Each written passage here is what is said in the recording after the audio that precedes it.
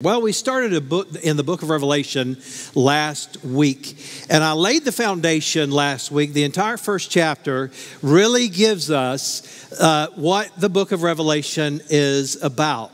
And the message last week was the title of the message, was also the theme of the book. And here it is. It's all about Jesus. You see, if you don't get that foundation, you're going to get sidetracked in the book of Revelation. Can we admit that there are some things in the book of Revelation that are a little bit strange?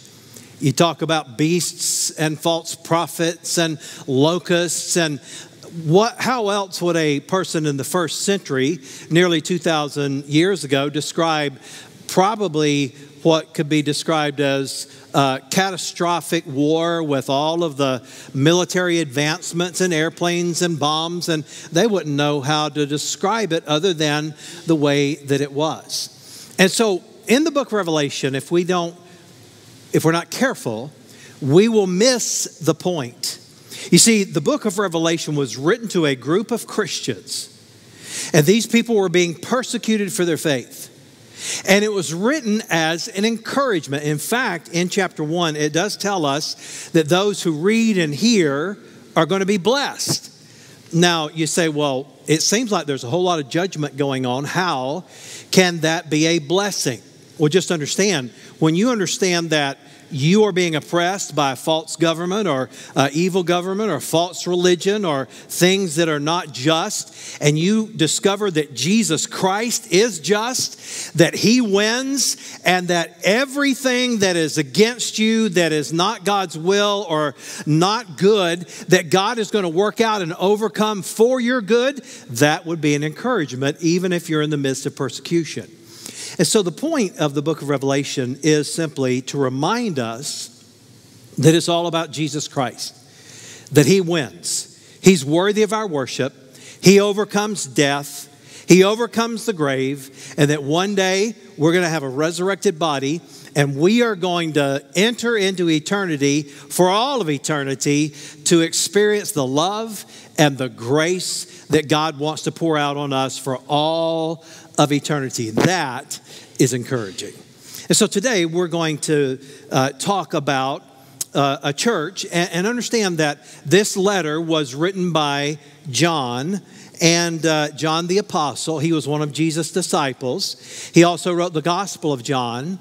And he wrote the little letters of 1st, 2nd, and 3rd John. And one of the themes that carries through all of the books that he wrote in the New Testament is the theme of love, that God loves you.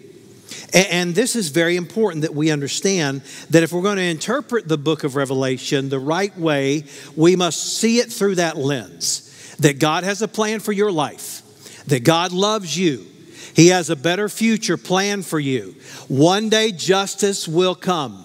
One day He will rule and reign with all authority and all righteousness and all justice. And we have a lot to look forward to, do we not?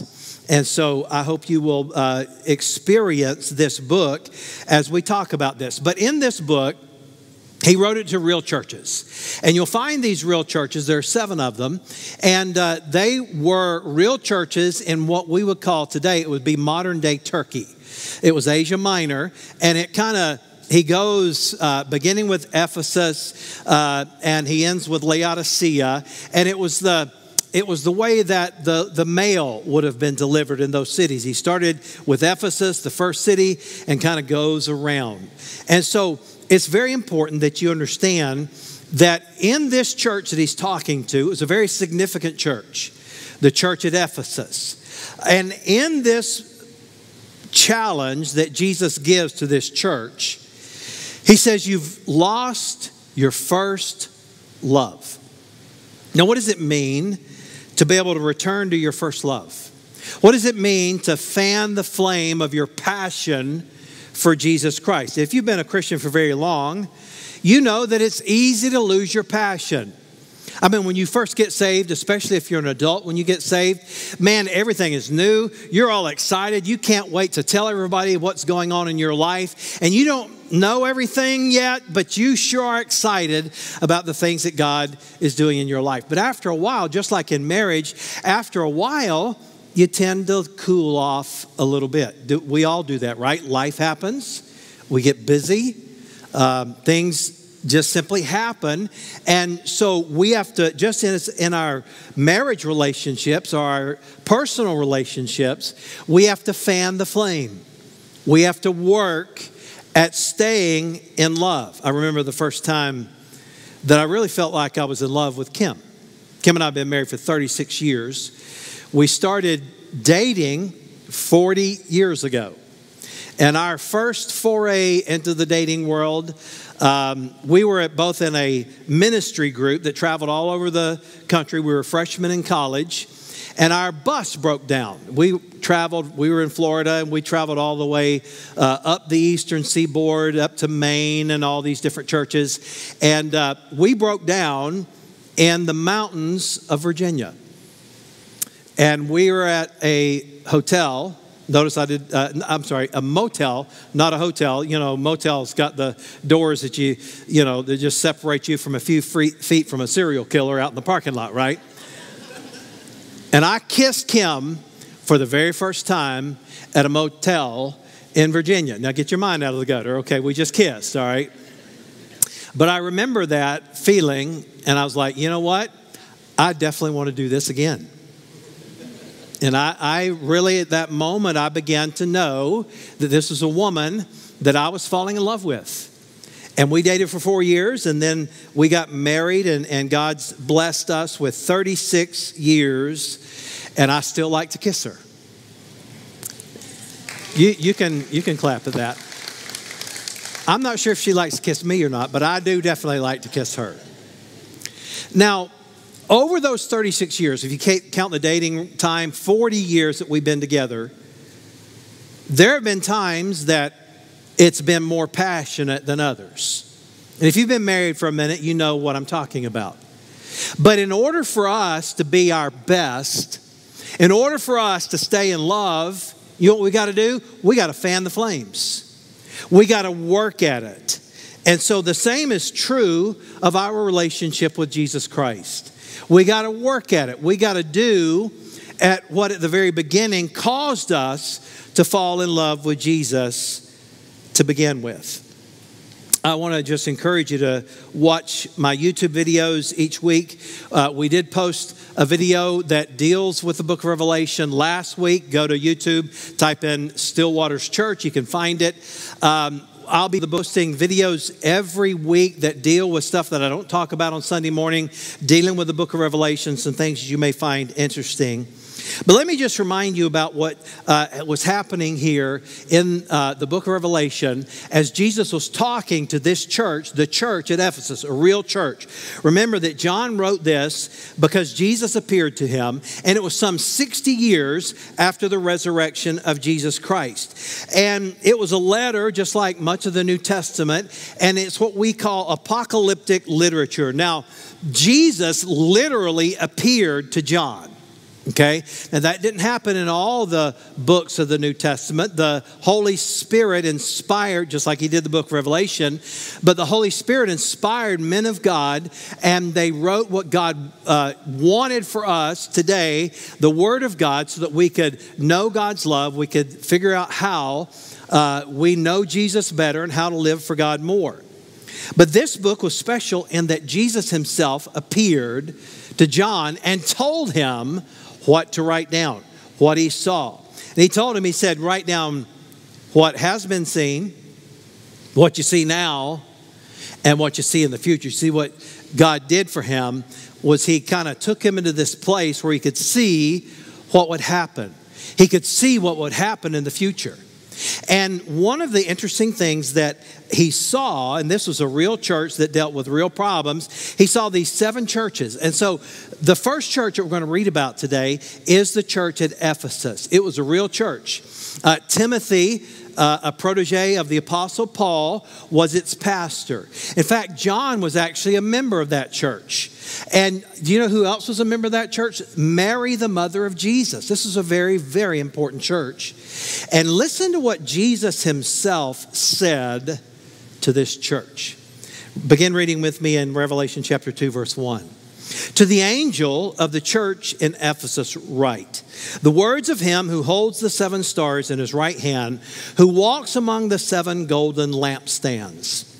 I know your works, your toil, and your patient endurance, and how you cannot bear with those who are evil, but have tested those who call themselves apostles and are not. Let me just pause here. This was a problem in the church then and a problem in the church today. There were false teachers. In other words, they taught some other gospel than what Jesus himself taught. Now, do not mistake differing opinions about minor doctrines as things to divide over. That is not what we divide over. There are people that divide, and that's where denominations come from. They divide over minor things. But the major thing is that we keep Jesus Christ at the forefront of all we do, and the gospel is center. And so they were facing this problem as well. He says they call themselves apostles and are found them to be false. I know you are enduring patiently and bearing up for my name's sake, and you have not grown weary. But I have this against you, that you have abandoned the love you had at first. Remember, therefore, from where you have fallen, repent and do the works you did at first. If not, I will come to you and remove your lampstand from its place unless you repent. Now, he uses this word twice. These are words of Jesus. We know that repent does not mean to turn from your sin. That's self-effort. The word repent means to change your mind. It means to think the way that God thinks. It means to agree with God, to agree with Jesus. And what God wants us to do is to agree with him on how we are to live our life, on how he loves us, on the grace of God. We're to find ourselves in agreement with him. He said, so repent. And he said, yet this you have, you hate the works of the Nicolaitans, which I also hate. He who has an ear to hear, let him hear what the Spirit says to the churches. To the one who conquers, I will grant to eat of the tree of life, which is in the paradise of God. Now, let me just explain a couple of words, and I want to just give you 3 thoughts from this passage on how you and I can recover, rekindle, and fan the flame of our love for Jesus Christ. No matter where you are in that relationship with him, you can always do more. You can always be closer to him. Once again, we're not basing our relationship with God on our self-effort. That's the opposite of the gospel. It is that God provided a way for us to be made right with God through the works of Jesus Christ and the finished work of his grace on the cross for us. And it is through focusing on that, it is through faith in Jesus that we find ourselves closer to him. And so how do we fan the flame of our love for Jesus? Well, just a couple words we wanted to find. The word angel, when you see it in these letters to the 7 churches, the angel at the church, and he calls their name. That Greek word is angelos, and it simply means members, or messenger rather. It means to be a messenger for God. So to the messenger. Now, who is that? Well, most scholars believe that is referring to the pastor of the church. So I have a biblical reason for you to call me an angel, all right? So, look, the fact is that word angel simply means to be a messenger. And I have been chosen by God to be a messenger for the church of Jesus Christ. I am to give the message of the gospel, to give the message and the teaching of the word of God. And then the word star, this also refers to the pastor of a church. Now, before you think that he's trying to inflate the ego of pastors, let me read to you in Revelation chapter 1, verse 20. As for the mystery of the 7 stars that you saw in my right hand and the 7 golden lampstands, the 7 stars are the angels. In other words, the pastors of the 7 churches, and the 7 lampstands are the 7 churches. Now, why is this important? Why do you need to remember this? Well, first of all, the message from the messenger is the key. The job of the messenger or the pastor of the church is really twofold. It is to teach you the message of the Word of God. It is to point you to Jesus Christ, and it is to lead us together as a church to go the direction that God wants us to go. That's the messenger's job. And then the lampstand is the one, of course, that's talking about the church. That's the members of the church. Now, those stars, the reason that's important, listen to what Daniel chapter 12, verse 3 says. Those who are wise will shine like as bright as the sky, and those who lead many to righteousness will shine like the stars forever. And once again, leading people to righteousness, or the righteous one, is simply pointing people to Jesus. And so, in essence, what Jesus tells us is this. It is a pastor's job to faithfully teach the Word of God and lead the church. It is the member's job to faithfully hear the Word of God and to follow the mission that Jesus has laid out for the church. And He wants us to have passion for Jesus Christ in our life. So what does that mean? Well, it means that our job is to live our lives around the gospel and to make it all about Jesus and to make sure that we reflect the light of Jesus Christ to this world. So the implication is clear. God holds us responsible for this light. So, how do you rekindle your love for Jesus? How do you fan the flame of your passion for Jesus Christ? Well, it's found right here in this text. The first word is this. It's the word remember. Remember. Jesus said, remember where you came from. Remember what I did for you. In just a moment, we're going to be taking communion. We are going to remember what Jesus Christ did for us. It is very important that we remember. The Bible is filled with admonitions to remember. But remembering in the Bible is not just to recall to memory, but rather it is to put it front and center in your life. It is to prioritize. When you remember something, you're not just having good nostalgic feelings, but rather you are reordering your life. You are reordering your world. You're reordering your public world, your public life, your private world, and your private life. You are reordering it around Jesus Christ. It's very important that we remember. If you're going to rekindle your love, you got to return to doing what made you fall in love in the first place. When Kim and I fell in love, I remember the things that caused me to fall in love with her. I love talking to her. Now, I'm not the most talkative person in the world. I know that probably sounds ironic because I'm a pastor and I do a lot of talking. Some of you are like, well, you should talk a little bit less on Sunday mornings, right? But when it comes to just being in groups or whatever, I'm not nearly as talkative as my wife is. She's very outgoing, never met a stranger. But I remember, breaking out of my comfort zone, and I loved talking to Kim. Still love to talk to Kim. Not only did I love talking with her, but I loved spending time with her. I loved listening to music with her. Now, I'm not normally the person that listens to music like some people. Some people, every part of their life is about music. I listen to talk radio a lot more than I do music. But I remember that when I was dating Kim, there were a lot of things that I did that I normally didn't do. I listened to a lot more music when I was dating Kim. And I remember going to a classical music concert with her. And I loved pretending to like that music a little bit. Got to be honest, didn't really care for it too much. I actually have been to classical music concerts with Kim. And it didn't end there. Just a couple years ago, she wanted to go to a ballet. Now, I don't know much about ballet.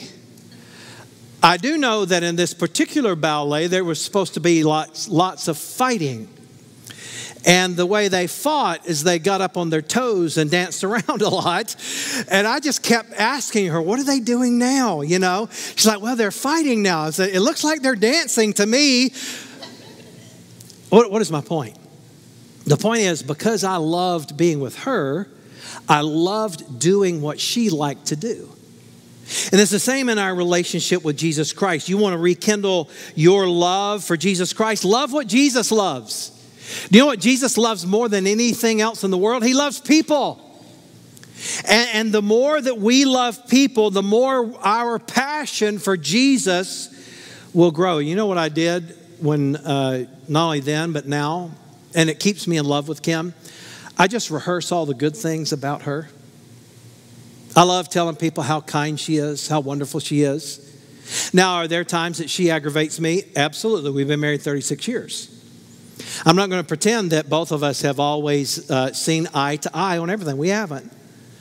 But you know what keeps us in love? We keep doing what made us fall in love to begin with. And I got to tell you today, if you're going to remember what it felt like, what you did when you first fell in love with Jesus, there are a couple things you need to do. Number one, write down the word, the Word of God.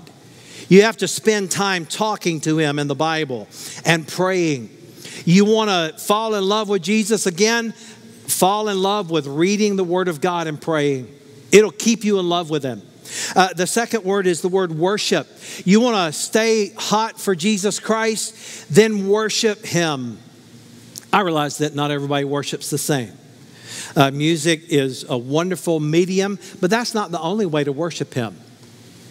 You can worship Him with your work. You can worship Him with something that you create. You can worship Him out in nature. Find what causes your heart to connect with God and do that on a regular basis. Get in the Word of God and read the Bible and pray and worship Him. Maybe you like to play music and that causes you to worship. Maybe you like going out into the woods and that causes you to worship.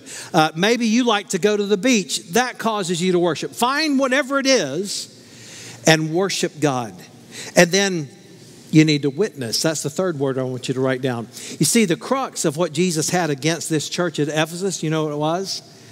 That they had stopped being light. They were faithful to the Word of God. He said, man, you have really been good. You've really been the kind of church that is faithful to truth, but you've lost your love. And you know, there's nothing sadder than a church that has got a lot of truth, but not a lot of love. Do you know what comes out of churches like that? People that, what I call rock throwers. All they want to do is, Christians, they don't want to light a light. They want to curse the darkness. You know what? It's easy to curse the darkness, isn't it? I mean, all around us today, there's all kinds of things to curse about. But you know what God wants the church to do? To fall in love with Jesus and to be a witness because you light a light, not because you curse the darkness. And so this is what God challenges us to do if we want to rekindle our heart's passion for Jesus. Here's the second word I want you to write down, the word repent. God calls us to repent, and I think to repent regularly. Now, what does the word repent mean? Well, I've already told you, it means to agree with God. It means to realign your thinking.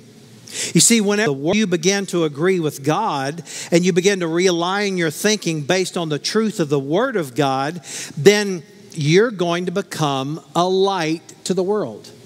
You're going to do what God called that church to do, which is to be light. Let me read to you a couple of passages. John chapter 1, the law came through Moses, but grace and truth came through Jesus Christ. The Apostle Paul wrote in 1 Corinthians chapter 13, we know this as the love chapter. Listen to the first three verses. If I could speak all the languages of earth and of angels, but didn't love others, I would only be a noisy gong or a clanging cymbal. I'm afraid there are a lot of Christians. You know what they are in this world? They're just a bunch of noise. They don't make a difference. They aggravate people with noise. Don't be that. Then he goes on. He said, if I had the gift of prophecy, and if I understood all of God's secret plans and possessed all knowledge, and if I had such faith that I could move mountains but didn't love others, I would be nothing. He's saying that the church, the Christian that separates itself from love is just a bunch of noise. It doesn't really accomplish much. Oh, you can be committed to truth, and you should be. And as long as I'm the pastor of this church, we're going to seek to be a church that is rooted in the Word of God, the truth of God's Word. But if we don't have love, what point does it make? You're just preaching to the choir and no more. You'll never make a difference in this culture. He said, if I gave everything I have to the poor and even sacrificed my body, I could boast about it. But if I didn't love others, I would have gained nothing. We must be a place of grace and truth. God says we're to remember, if we want to be in love with Him, we're to remember what caused us to fall in love in the first place. We're to read the Word of God and pray, and we're to worship God. We are to have our hearts stirred by being around other Christians. We are to be that light for others. And then we're to repent. We're to do that constantly, repeatedly. That's not just something you do when you get on your knees before you get in bed at night. And I've heard a lot of Christians do this, and I've done this myself in the past.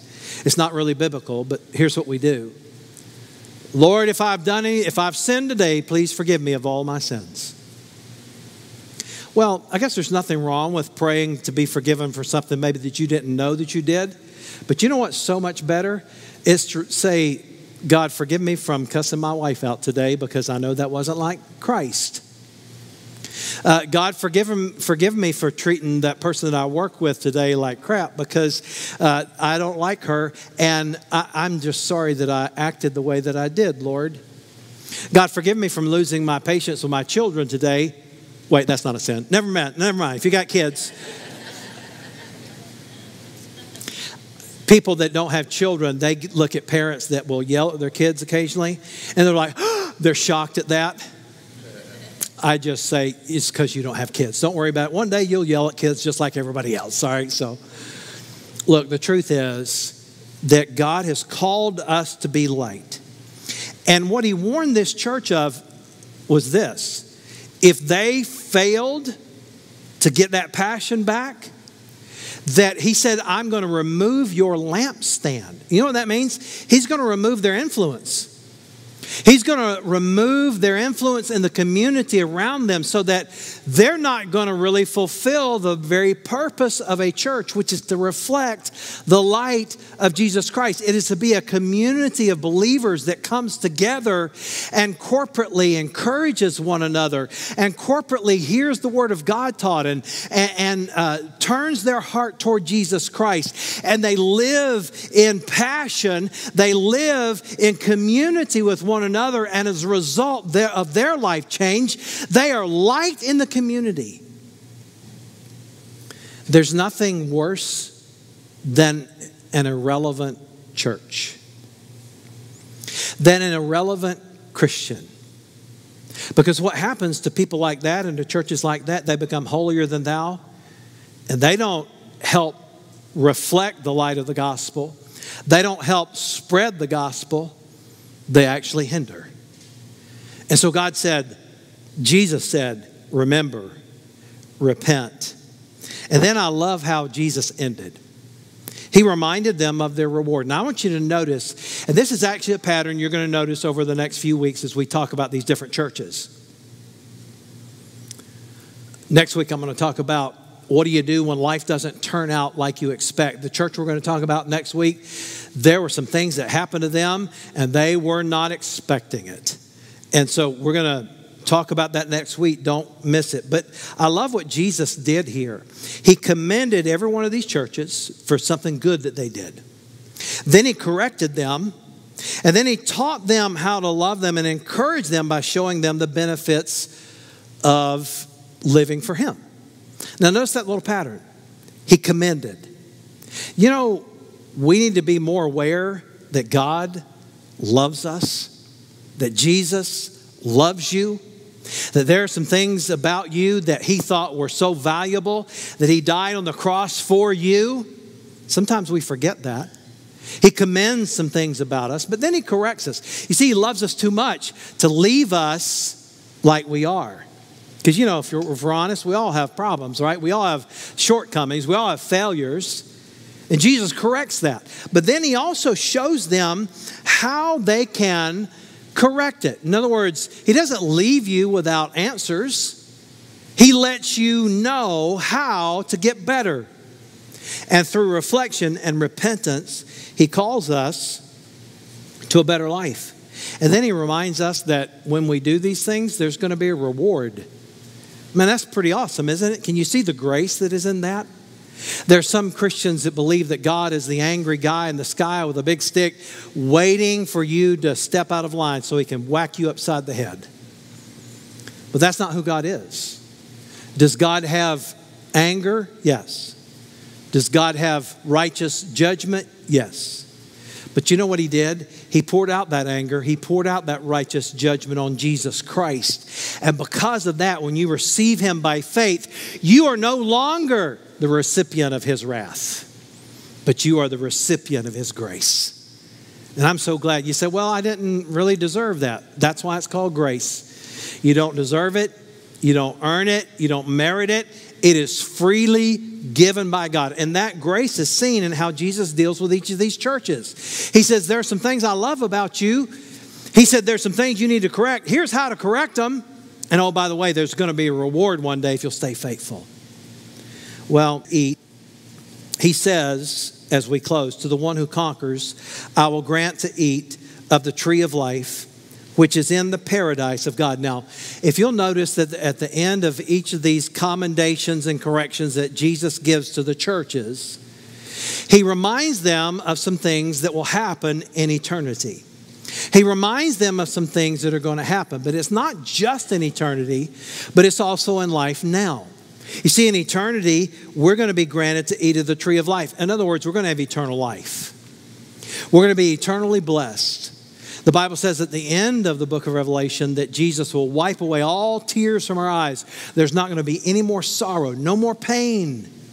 Man, it's going to be a wonderful day. And he talks about the paradise of God. In other words, this is where God lives. And the definition of heaven is the abode of God. We are going to live with God. Actually, more accurately, God is going to live with us. That's incredible. But there's a twofold promise here that I want you to see. It does not show a works-based salvation, but rather what it shows us is that God will bless us in eternity, but he will also bless us now. You see, the promise here is the assurance or the confidence of our salvation. Wouldn't it be great if you could have confidence in your Christian life? Oh, I'm not talking about the confidence to get up in front of a group of people and speak publicly if that's something that you're afraid of. I'm not talking about that. I'm not talking about walking around puffed up and saying, boy, I'm so confident that I can beat anybody at the game of basketball. I don't mean that. But wouldn't it be great if your confidence was built in trusting God? When life throws you a curveball, it doesn't knock you off course. You know why? You've got confidence. Your faith in Jesus is strong. When your kids have problems, you don't get knocked off course. You know why? Because your confidence is strong in Jesus Christ. You know what God promises if you'll do what he said, if you'll remember, you'll worship him, read the word of God, pray, you'll be a witness in this world, you reflect light, if you'll repent, agree with God. He says, you know what's going to be your reward? He's going to build your confidence. You're going to get stronger in your faith. And then the other part of the promise was the life-giving presence of God. I got to tell you, I've been a pastor for a long time now. And I've dealt with lots of people that had illness, lots of people that had problems, lots of people that had life throw something at them that they never expected. I've even dealt with lots of people that were nearing death's door. And you know what is amazing to me is that those Christians that have that life-giving presence of God with them in those moments, I can't tell you how amazing that is. In the first church I pastored, there was a dear old lady, and I call her old because she was very old. All right, so That's not a disrespectful term, but she had been around a long time. And I remember she was getting close to death's door. The doctors had said she wasn't going to live very long. And I went by to visit her. And I remember I was just a young pastor. I was maybe close to 30. And I remember going over there to do my pastoral duty. And I was going to pray with her. And I was going to encourage her and build her up. And I remember going in and sitting with this dear old Christian woman. She had lived a wonderful life. She was nearing the time that she was going to go home with Jesus. And I remember looking at her and calling her name and saying, I just want you to know it's going to be okay. Jesus is with you. And I thought she was going to turn me over her knee and spank me. She looked at me. She said, son, of course it's going to be okay. And of course I'm looking forward to being with Jesus. And she looked at me and she said, because God is with me and soon I'm going to be with him. And I remember leaving that day thinking, you know, I came here to encourage her and she actually encouraged me. You know what that is? That's the life-giving presence and power of God. You can have that in your life as well. That's what Jesus promised us. Today, as we wrap up the service, I want us to end the sermon part with communion. You see, one of the things that God has challenged us to do is to remember. We're to remember that Jesus loves us. We're to remember what God has done for us. And I'm going to have prayer, and we have on both sides here at the front of the auditorium. We're going to ask you to, after I pray, we're going to have some music. And you come and get the elements, and you can have prayer here. You can go back to your seat and pray. You can pray with friends. But we want to give you a moment to reflect, to remember what Jesus has done for you. Let's everyone stand together. Heavenly Father, I pray that you would help us during this time to remember your love, your grace, your amazing salvation. We thank you that the bread represents the body of Jesus. We are able to be delivered. You are our provision. You are the one who heals us. And that the juice represents the absolute salvation that comes from Jesus Christ and from Christ alone. God, we thank you for that today. And help us today to remember what you've done as we worship you. In Jesus' name I pray. Amen. We hope the message you heard today encouraged you and strengthened you in your walk with Jesus wherever you are. If you know of someone that could use today's message, be sure to share it with a friend and also hit the subscribe button so you don't miss a single message. If you feel led today to give towards the mission and vision, you can do so by clicking the Give button on the screen. Thanks so much for joining us, and we'll see you next time.